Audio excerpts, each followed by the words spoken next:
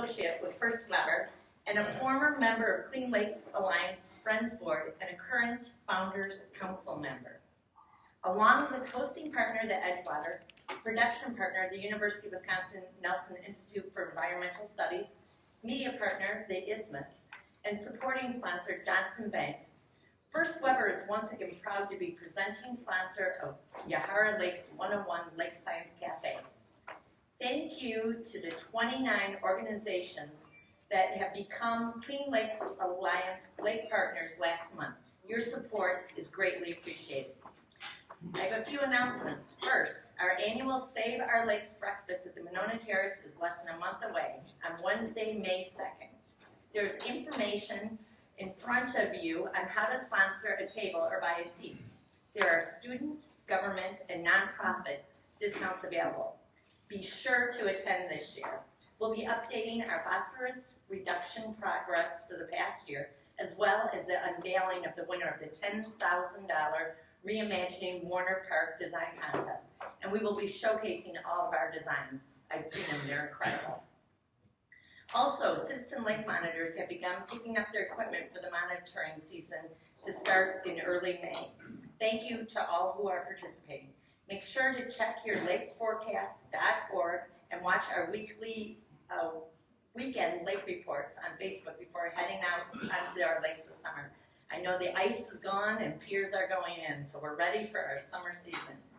If you aren't already a friend of Clean Lakes, please consider making a donation and join today. Starting at just $35, friends attend all of these talks for free, as well as help us meet our $1 million annual campaign fundraising goal, which will help fund important lake projects, education, and monitoring.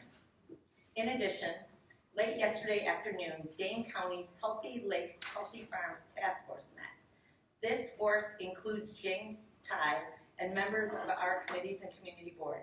The group discussed possible recommendations to reduce phosphorus runoff in agriculture. This task force plans to conclude its work in the fall of this year. This month's Yahara Lakes 101 is sponsored by Alliant Energy. Alliant has been a great partner to the Clean Lakes Alliance for a number of years. Here to tell us more about their involvement with Clean Lakes, as well as this month's topic and speaker, is the Executive Director of the Alliant Energy Foundation, Julie Bauer.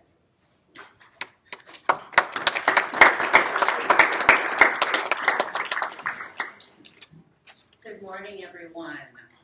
Thank you, Marilee. So, as Marilee mentioned, Alliant Energy has been a proud partner, sponsor of Clean Lakes Alliance for quite a few years. I can remember when James came to my office and brought this idea, and we were pretty excited about it, so it's great to be here with all of you today. We not only have the honor of sponsoring this month's the Yahara Lakes 101, but we've helped support other community events throughout the years aimed at raising attention, raising awareness around those important issues with lake projects. As part of our commitment to the environment, we do many different things, but today's focus is around water, and we're going to learn about aquatic hitchhikers. These invasive outsiders to our lakes can damage our economy, our ecosystems, and our way of life. So what we are going to do, what are we doing to prevent the spread of these invaders and stop them from showing up in our lakes altogether? So we're going to learn about this, and today, Susan Graham, a lakes coordinator with the Department of Natural Resources here, she has a master's degree in Waters Resource Management for the UW-Madison Nelson Institute for Environmental Studies, and has worked on a variety of lake-related issues for over the last 25 years. Her projects include water quality assessment, coordinating the statewide Citizen Lake Monitoring Network, and serving on committees to establish phosphorus standards for lakes. She currently works on the aquatic plant management along with monitoring, grants, and policy for lakes and aquatic invasive species. Susan is an avid gardener and hiker and loves swimming and paddling when there isn't ice coating our waters. And lately that's kind of been an issue, huh? Please join me in welcoming Susan.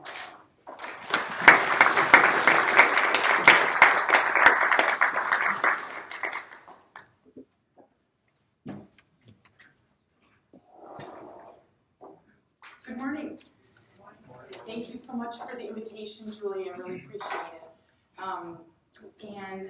Happy to be here today with you all. Thank you for coming. I think we'll just go ahead and jump right in. I'll be sharing with you today the subject of how Wisconsin prevents the spread of aquatic invasive species. We have programs that do research. We have programs that control invasive species, but we all know that prevention is the least expensive and most effective way to deal with the problem. Wisconsin's aquatic invasive species programs are supported by the Wisconsin Lakes Partnership. Recognized as a national model of collaboration, the partnership works cooperatively to support our lakes. The DNR supplies technical expertise and regulatory authority. University of Wisconsin Extension provides educational materials and programs. And the citizen branch of the partnership consists of lake groups and their parent organization, Wisconsin Lakes, which serves as a voice for concerned citizens. The citizen branch also includes nonprofit lake groups, friends groups, and just regular individuals who love lakes. Today, I'm going to define the problem of aquatic invasive species and provide some background information and some examples of some interesting species and situations. I'll tell you about the partnership's AIS programs. AIS is what the acronym I use for aquatic invasive species. And then ways that you can help prevent the spread of invasive species. So you might be familiar with invasive species and the problems they cause. Aquatic invasive species, or AIS, are non-native plants, animals, or pathogens that can cause economic, environmental, or recreational harm, or affect human health in some cases. By aquatic, we mean that they live in lakes or near lakes or streams or wetlands. And this photo shows a plant, a vine called Japanese hop. And you can see it's completely taken over the riparian corridor in this spot in Grant County. You can see the kind of like suppression of native plants that this can cause. It also has very shallow roots, so when we have a serious rain event, water is going to come gushing down this stream corridor, and it's going to rip out the roots and erode really badly. So invasive plants and animals cause a lot of damage. In their natural environment, they have predators or they have diseases. But when they move someplace new, where they're not native, those predators or other controls aren't there. So they can grow quickly, reproduce very quickly, and they can take over. So why do we care? This bears repeating because it's so important. Aquatic invasive species cause economic, ecological, or recreational impacts. And some, like zebra mussels, do all three. Depending on which species we're talking about, the cost to control them or cope with them can be extremely high. The environmental harm is demonstrated by how they can attach onto our native clams, and the clams can't open to feed, so survival becomes very difficult for our native clams. Recreation is harmed because they can encrust on boats that are left in the water. And in fact, if you have a boat that you keep moored in the Madison Lakes or any other lake that has zebra mussels, you're probably going to need a boat lift to keep your boat out of the water. And as you came in on the registration table, there are some blue trifold pamphlets that tell you how to protect your boat in your motor. Pretty much says drain the water out of your motor after every time that you use it, and don't leave your boat moored in the water. There's some kind of paints that repel zebra mussels too that you might be able to paint the hull of your boat to protect it. And then, other recreational harm. These boulders had been lifted out of Lake Wisconsin. Lake Wisconsin has zebra mussels, and the shells are very sharp, and you can very easily imagine that is not a friendly surface of the lake bottom to walk on. There's going to be a boom in the sale of water shoes in Madison, because that's what you need to do to protect your feet. And also, if you're lifting piers in and out of the water or lifting up a boat or something, you're going to need leather gloves if there's zebra mussels that are firmly attached, because they'll cut your hands. So let's touch on a few other aquatic invasive species that have become established in the Yahara lakes. Milfoil showed up in Lake Mendota in 1962 and has spread from there. The early spread in Wisconsin was very clearly following the highways in Wisconsin. So that was one indication that we knew people were moving it around. It almost never occurs in lakes without boat landings, so that's an indication that people will say, oh, birds can spread it. It's like, yes, they can, but it's a lot less likely than the people who are taking boats out of lakes, and then it's caught underneath their boats or caught on their trailers and moved from lake to lake.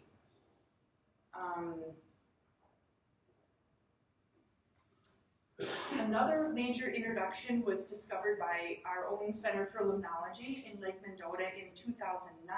You may know about spiny water fleas.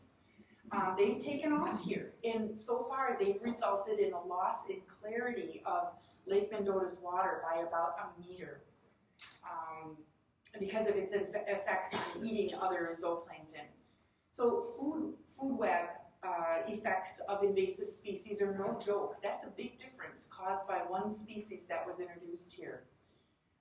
They can change a lot of related lake features like clarity, nutrient cycling, and fisheries.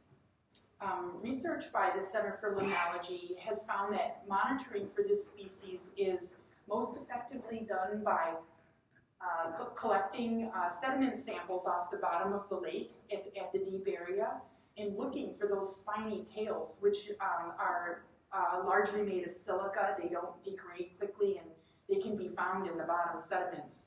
So we used to look in the water for them, and now we're realizing that you can look any time of year by taking a sediment sample and looking in the sediments, and then you can find the tails if they are present.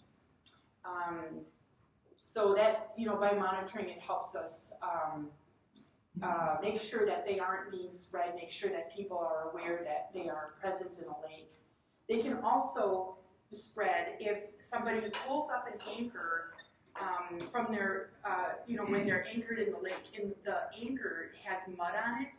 The mud can contain the resting eggs of the spiny water flea. And then they go to the next lake and they put the anchor in, and you've just introduced potentially viable eggs into the new lake. So cleaning off our anchors is another important thing to keep in mind if you're moving from lake to lake. So more recently, zebra mussels were found here, again by the Center for Limnology, who's out on the lakes quite a bit. In their second year, female zebra mussels can release up to 1 million eggs in the water. That is nothing. The males can release more than 200 million sperm into the water where fertilization takes place. It kind of gives you an idea of just the crazy reproductive potential of this species. The fertilized eggs develop into free-swimming larvae called veligers, which can be transported over long distances by water currents. And within 2 to 3 weeks, the veligers begin to settle out in the water under the weight of their forming shells and attach to firm underwater surfaces like rocks, sticks, plants, piers, crayfish. As of last fall, they've moved downstream and they are now established in Monona, Waubesa, and Lake Kaganza. So we don't need to hear reports from your friends or neighbors down on the lower lakes. We know that they're established there, unfortunately. The maps I've been showing show, it may be a little difficult to see in this lighting, but it shows all the locations where these species are found. There's a lot of lakes, by the way, that don't have milfoil or zebra mussels, so our work to protect those lakes is still ongoing and very important.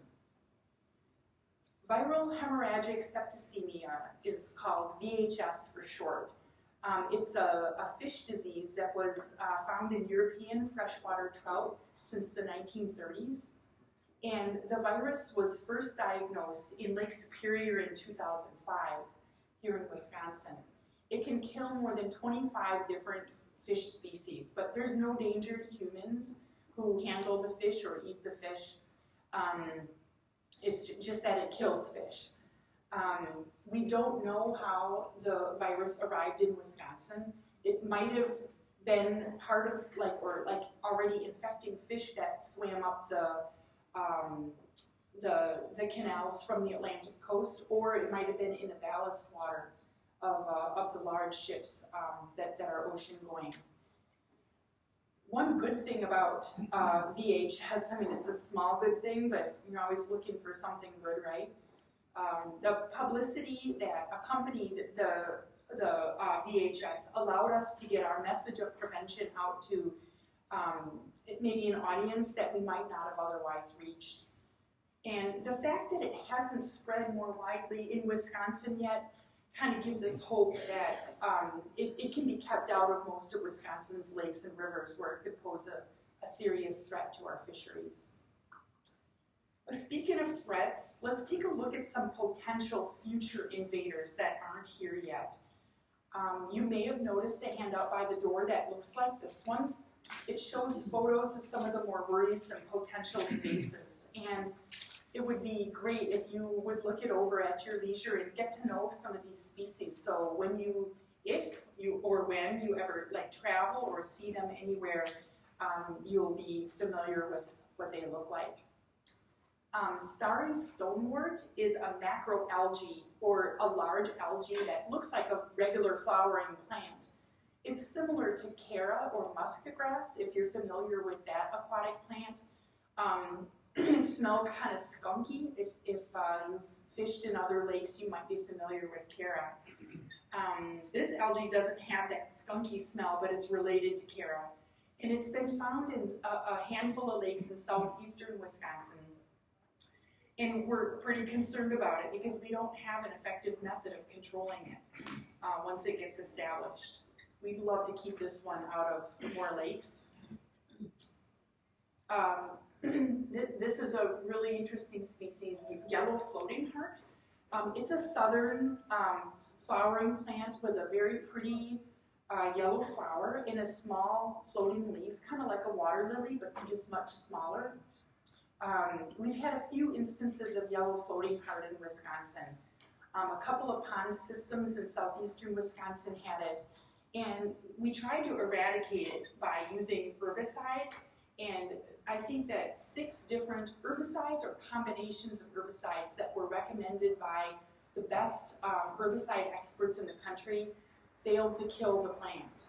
So what they ended up doing is they ended up cleaning, draining the pond, removing the vinyl or rubber liner to the pond, rolling it all up and lifting it out with a crane, putting in a new liner, and basically rebuilding the whole pond. And we were able to successfully get rid of the yellow floating heart that way.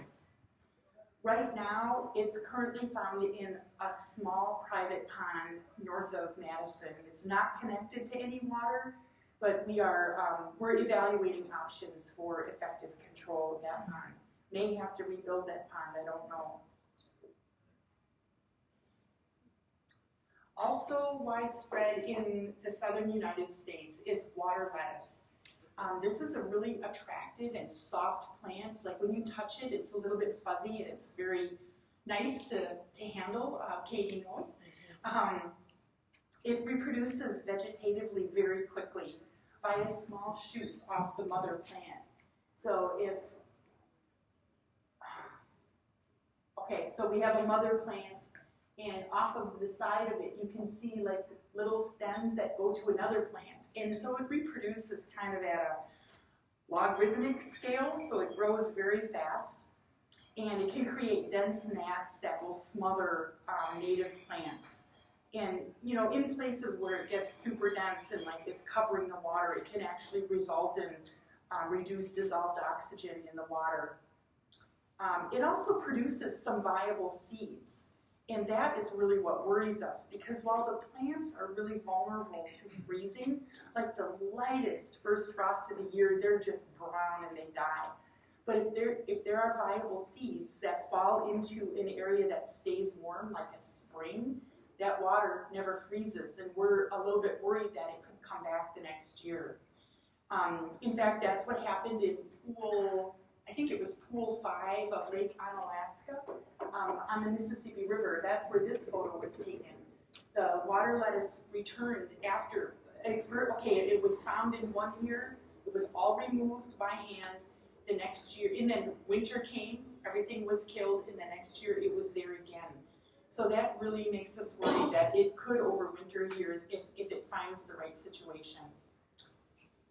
I'm going to go off on an interesting side story about this plant because it's local. It's a quick overview of a situation that occurred here in Lake Mendota 2 years ago. A passerby first sighted some water lettuce at the blue dot on the map and reported it. They took photos and they called the DNR and said, "I found water lettuce in Lake Mendota, did you know?" And I said, "No, where was it?" And we verified the identity of the plant. We went out and surveyed all the nearby ponds and all over Lake Mendota. This is in University Bay in the southwest corner of Lake Mendota with Willow Creek here at the bottom. Here's Willow Creek. And then we made a plan very quickly because we did not want a windstorm to come that would blow these plants around the lake. So we had to be very quick. We called Clean Lakes Alliance. Katie came out with us. We called the Hoofers Outing Club, and we got a bunch of DNR staff from the downtown office and our Fitchburg office. And we went out and collected the plants by hand into canoes and kayaks because there's a lot of plants down there and you really can't be motoring around very easily. And we searched all the way north to the tip of Picnic Point and east. We found a single plant at the University Rowing Club building. That plant was like under a pier. And then we went as far as Tenney Park looking for stray plants, and no more were found. So we think that we got them all, but you can see how small they are. And they're kind of like hiding in the edges of the reed canary grass, hiding under the lotus leaves. And we wanted to find, our goal was complete eradication to make sure that there were no viable seeds produced. So here's some pictures of the collection effort and the team. This is some of the people on one day. We think we pulled out about 400 pounds of water lettuce. And we believe that it was released into the lake by a well-meaning garden owner who was just uninformed that that is not how you're supposed to get rid of your unwanted plants or pets. People will do that sometimes. So we think that's where they came from. So that was a success story. But back to some other future threats. I wanted to mention that invasives can be plants, algae, snails, viruses, or fish. So I wanted to give an example of a fish that we're kind of keeping an eye on. The round goby is established in some waters near Green Bay and Lake Superior. And these guys steal bait and they can outcompete native fish. So they're a nuisance for anglers. And they also hurt the native fisheries, so we all care about them. The DNR is asking anglers to keep their eyes out for the round goby. And the fish has some very interesting features. Normally, fish on their bellies, they'll have two little fins that's called the pelvic fin. And in the round goby, they're fused. So it kind of becomes a single circular fin on their belly. And if somebody sees a fused fin, please let us know, because we need to find out, right away if this species is found in a lake. So we can try to prevent them from moving to other lakes. So how do invasive species get here? We call the transfer of invasive species to Wisconsin or among lakes in Wisconsin. We call those vectors.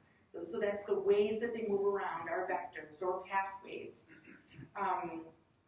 There's a variety of activities that humans do that facilitate the transfer. And shipping in animals moving around in ballast water is the #1 way that animals are getting to Wisconsin. There's also intentional introduction of or stocking, where people think it's a good idea to put something new in a lake because that's like a species that they think would be good. That is completely illegal to do, but it's done. The nursery industry, people release things by accident, the aquaculture trade. So the common theme of all these major primary pathways is that they're facilitated by people. These are not ducks that are flying from lake to lake that are moving things around. It's humans. Secondary pathways are, once an invasive species is here, how does it move around between waters? The species can hitch a ride on recreational boats and trailers, and that is the #1 secondary pathway. Scuba divers can move things inadvertently. In fact, there's a quarry in southeastern Wisconsin in Racine County. The only people who visit that quarry are scuba divers because that's what it's used for. It's not used by anglers, it's not used really by anybody else. And they got zebra mussels. So we believe that's evidence that scuba divers probably were the ones that transferred zebra mussels by accident to that lake. So the pathways are important because that gives us clues on how do we interfere with that transmission. So that gets us to the meat of our talk today, which is prevention, and how do we prevent these invasive species from moving around. At the foundation of our prevention efforts, in 2009, the Wisconsin legislature adopted a rule called NR 40. It's a Wisconsin Administrative Code. This is the most comprehensive law of its kind in the country. It's not the strongest law, but it's very broad because it's a preventative rule aimed largely at statewide and industry-wide education about invasives. It identifies a couple of classes of plants. They're like invasive plants. We call them restricted or prohibited species, and I'll talk a little bit about what those are next. And you can see that they're yellow and red, or kind of orangish and red. That would indicate like caution or full stop. Those colors are found on that handout of the invasive species in the back. Some are restricted and they're yellow, some are prohibited and they're circled with red. So what are restricted species? These are ones that are already here. It includes zebra mussels, there's garlic mustard you might be familiar with, Chinese mystery snails, curly leaf pondweed, and yellow iris. These are all invasives that are classified as restricted. They're believed to have environmental or economic impacts. Our goal with these species is to contain them. We know they're here, we can't eradicate them, but we don't want them to spread. So if somebody has one of these species, they're encouraged to control them. You can't transport, transfer, or introduce these to new locations. But elevated a level is what is prohibited. Prohibited species, they're not here yet, or if they are, they're in very, very small numbers. They do pose a significant risk to our environment and our economy. Early detection is critical because we want to eradicate these, and that's our goal, is to try to completely eliminate the plant or the animal. And if somebody reports one of these species, whoever owns that water body, they are required by law to get rid of it. Can't have it, can't possess it. And then, but although if you are a researcher or if you're bringing us a species and saying, look, I found something, here it is in a bag, that transport or possession is allowed because we're just trying to identify it. So there's a waiver in the law that says you can possess these species for those reasons. We've got some water lettuce, that's how concerned we are, yellow floating heart, water hyacinth, that's a red swamp crayfish is the red crayfish. I'll talk more about crayfish in a few minutes. So in addition to defining the status of invasive species, NR 40 makes it illegal to transport plants hanging off of boats and trailers. And it's illegal to transport water away from lakes. So those are the two ways that we feel are the most important ways to restrict the spread of invasive species.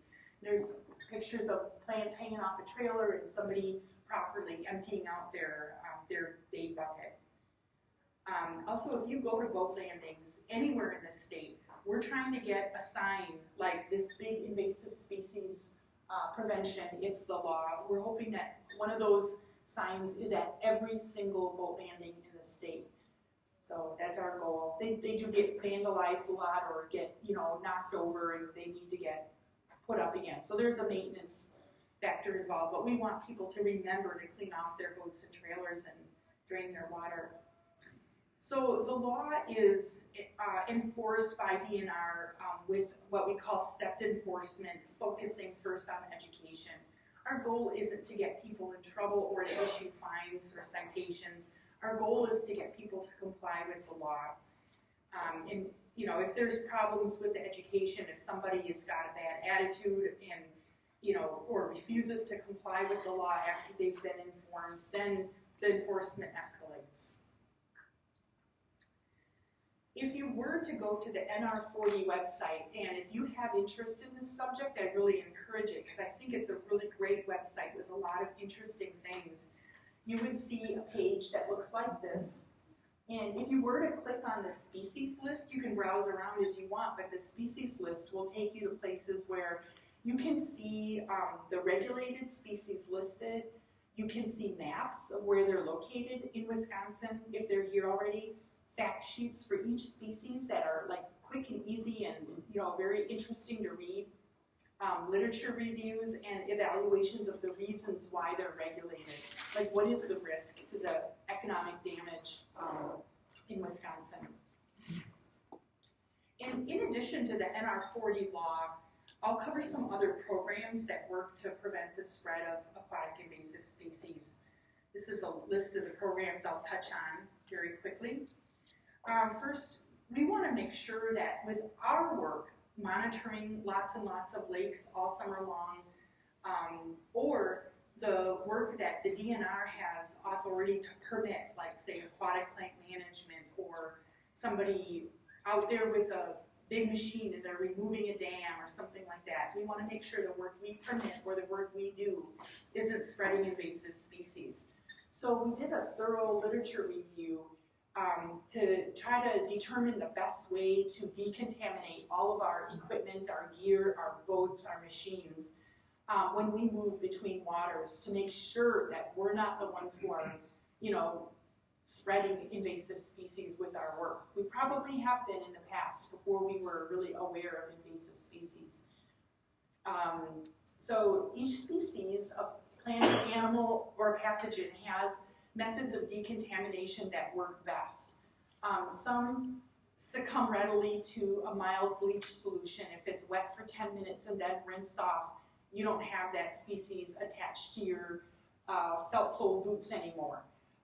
Or if hot water is needed over 140 degrees, that might kill something. Some other things have to have either stronger chemicals or they have to be frozen.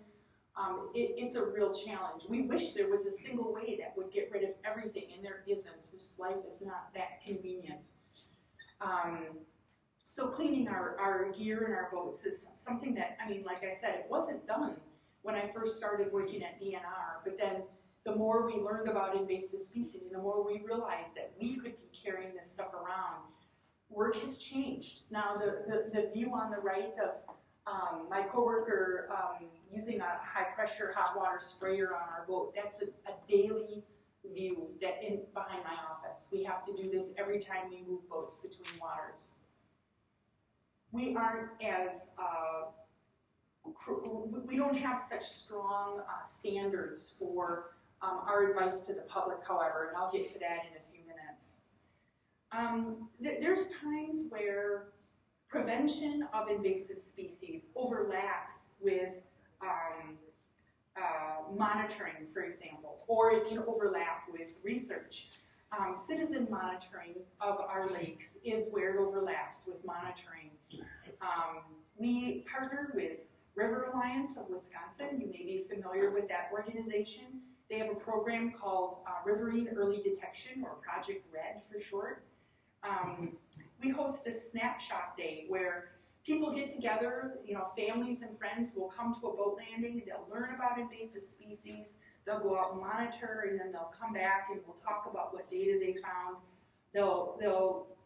Basically all these things raise awareness.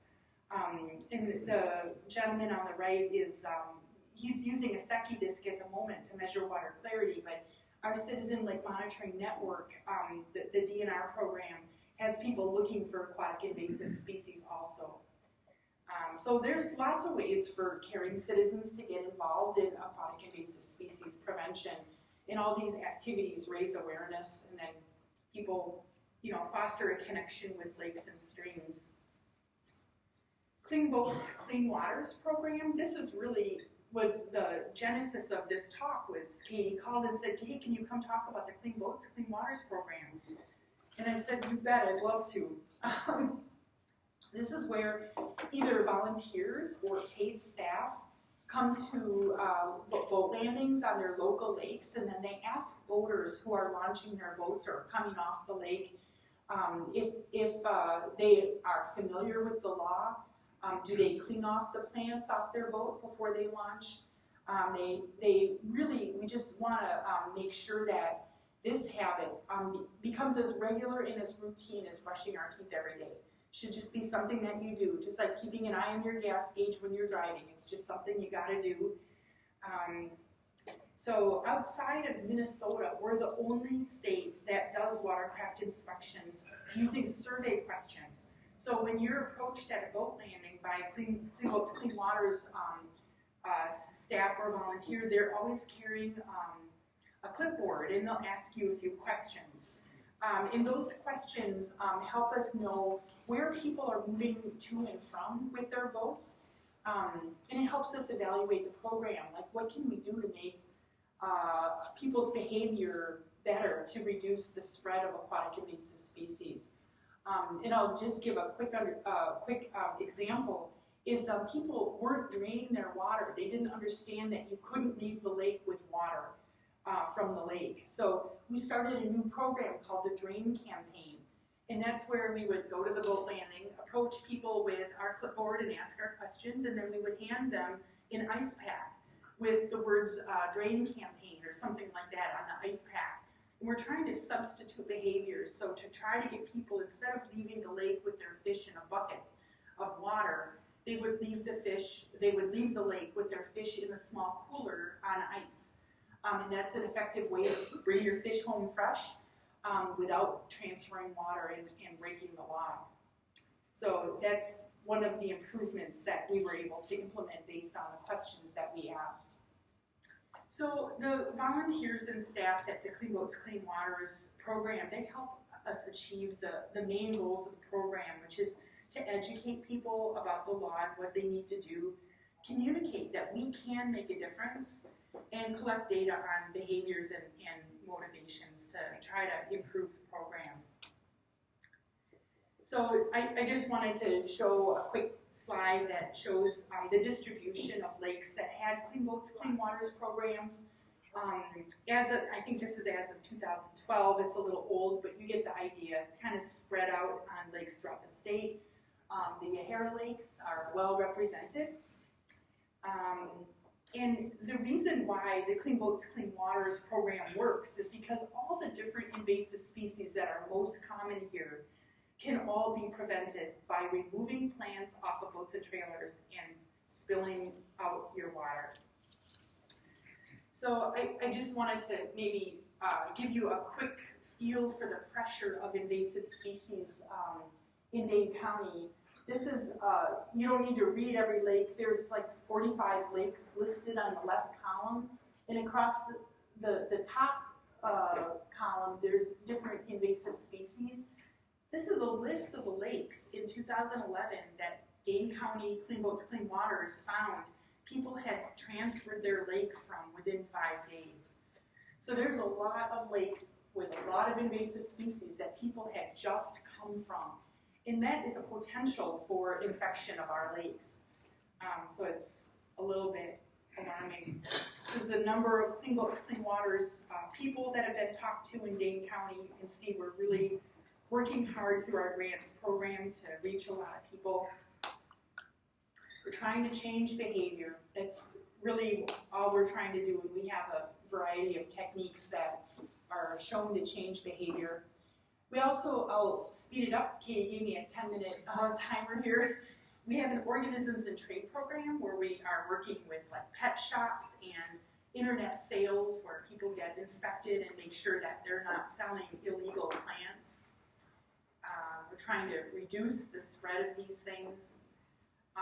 Ballast water has a high potential of bringing new things to Wisconsin. We have identified 32 high priority species that would be viable inside of ballast water tanks.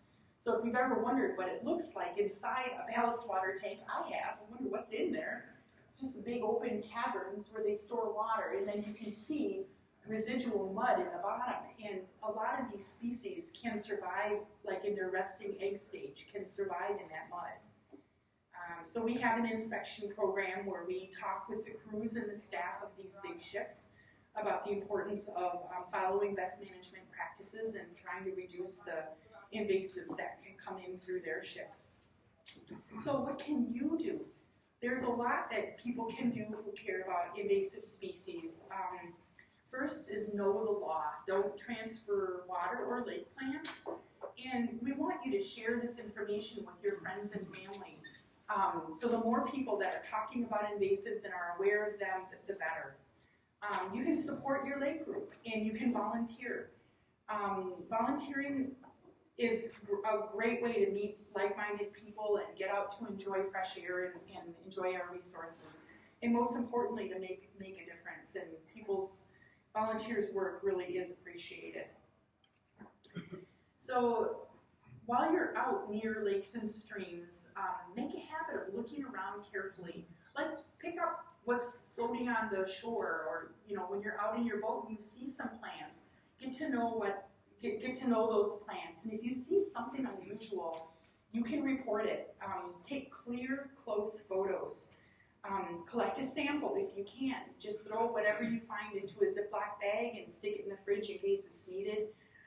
You can email photos to the DNR, or you can go online and search for Report AIS on the DNR website, and it takes you to a place where there's forms to report something that you found something weird. And I just wanted to maybe give a couple very quick examples. Just a week ago, our fisheries people were out sampling Lake Wingra, and they found some big red crayfish that looked a lot like red swamp crayfish, which is a very bad invasive. And there's a photo of it on the left.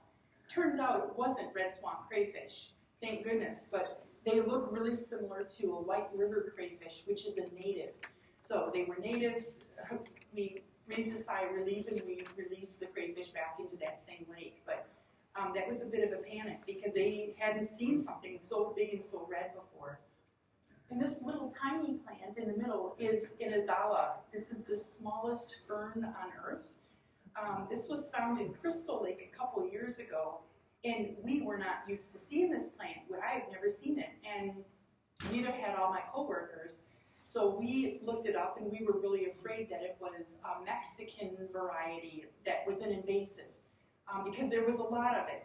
And so we took it to the herbarium to get microscopic identification of the reproductive structures on the back side of those little leaflets, and it wasn't an exotic. So that was another sigh of relief, but that was a really interesting find that we had a couple of years ago. So if you see something unusual, photograph it, collect it, and report it. And call anybody. You don't have to call just me. You can call Clean Lakes Alliance. You can call Dayton County. Just call anybody, and it will eventually make its way to me or somebody that can look into it and figure out what we got. So I'll leave you with a quick quote from some social scientists, Doug McKenzie Moore and William Smith. They say that the major influence on our attitude and behaviors, it's not the media, it's people-to-people contact, it's talking with each other. And you know, that is really kind of the heart of our aquatic invasive species prevention program is people-to-people contact. So thank you to a bunch of coworkers who provided help with my presentation, and thank you for being such a great audience.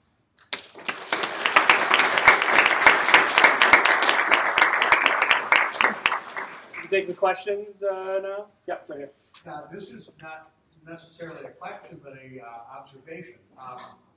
Last fall, zebra mussels appeared in Lake La Vista, and we saw lots of them.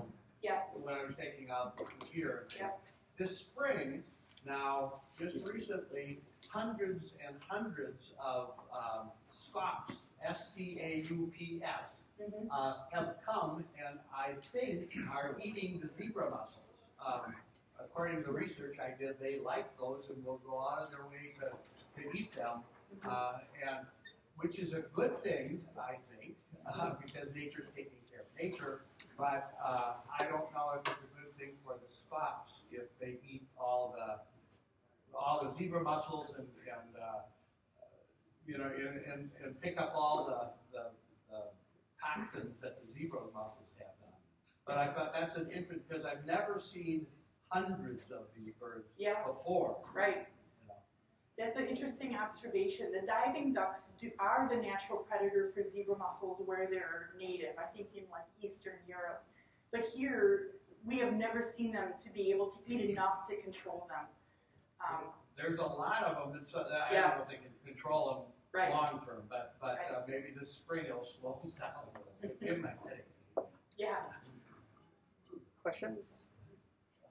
Yeah. Is the round goby the fish that eats the zebra mussels in Eastern Europe? Not sure. It's possible. I think I've heard that there's only one native species that does eat zebras, and it was a goby. Right. But I wondered if that's why we're seeing them following the mussels now. Yeah, I don't think that's why we're seeing them. We would only see the round gobies because we're bringing them here, and they're swimming upstream in places. But I wouldn't be surprised if they could eat some, but they won't. They will not control them. There's just too many zebra mussels here. We haven't seen any sign of control. Questions? Yeah, right here. Are there any kind of programs to encourage keeping boat landings clear? One of the problems people have is putting their trailer into a boat landing and it's just full of weeds. And you can get most of the weeds off when you pull it out, but it's impossible to get the ones out that are actually trapped under the boat. Right. And if there was a program to volunteer adopt a boat landing or something like that, I'd be interested in something like that. Right. The comment is asking whether or not there's programs that help clean up boat landings because they've become such a mess with plants, and it just makes it really impossible not to get plants caught on your trailer. I don't think that there's any funding or any programs that are set up, but that same idea has occurred to people up north. I've heard people at the Wisconsin Lakes Convention, which is actually happening next week. If people have nothing to do on Wednesday, Thursday, or Friday, they should come up to Stevens Point and come to the Lakes Convention. But I've heard there that people will develop their own little program on their lake. So that's a really nice idea. It probably would help reduce the amount of plants that get caught on boats and trailers. Over here. Is there an example of Eurasian milfoil being successfully eradicated anywhere? there have been cases where they could get rid of it for a year or two, and that's when they caught it early and there was intensive management, but it always shows back up. And we don't have really any examples, certainly not in Wisconsin, where it has been eradicated. So we don't use the word eradication much unless we really truly have a real hope of it working. It's a good question. ISIS in the back.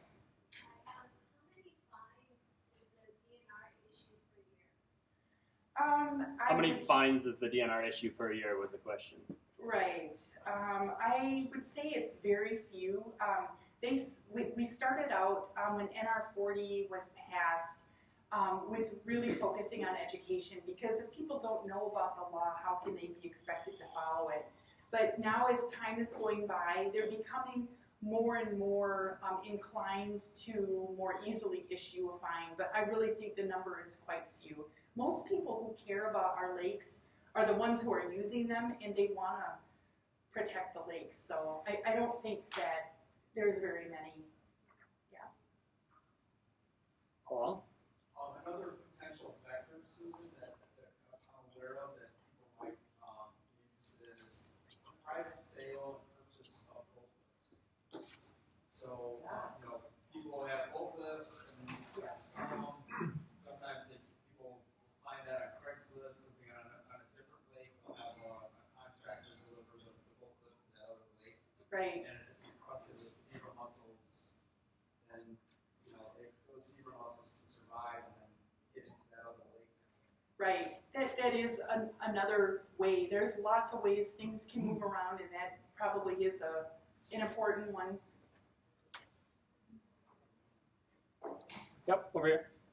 We need to continue teaching the very youngest children, like at Cherokee Marsh, that because then they understand this whole bug, bee, water, wetland thing, and they can sit down with their parents and ask them why they aren't doing anything about the mess on their trailer, right? And if their children are telling them what to do, and they're not holding on to a cell phone,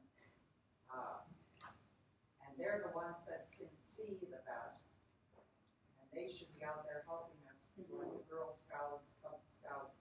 They can pull garlic mustard without bending over. Right. Or certainly not a law. Right. Yeah, the comment was that our youth are a key audience for these kind of messages, because then they talk to their parents. I couldn't agree more. Right. Anybody else? No? Okay. All right. Thank you.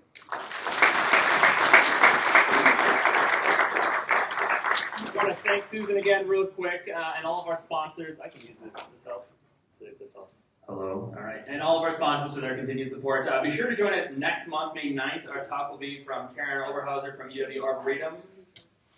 She will be talking to us about monarch butterflies, which will be super cool. Also, we're going to be, oh, there we are. And that's her. There's a little butterfly. That's great. We're also going to be awarding our monitors who have participated for the last 5 years at that Yahara Lakes 101 next month, so be sure to join us. Also, if you are a monitor and you haven't picked up your equipment, or you want to pick up your equipment, see me afterwards. See Katie. I'll be in the hallway right by registration. And just one more thing again, if you haven't signed up to come to our breakfast on May 2nd, I really encourage you. It's going to be a great program this year. We're going to announce the winners of our Reimagining Warner Beach. We're going to talk about phosphorus numbers. You'll get a really nice Wisconsin-sourced breakfast, which is always fun. And that's at the Monona Terrace on May 2nd, so we hope to see you there. Thanks.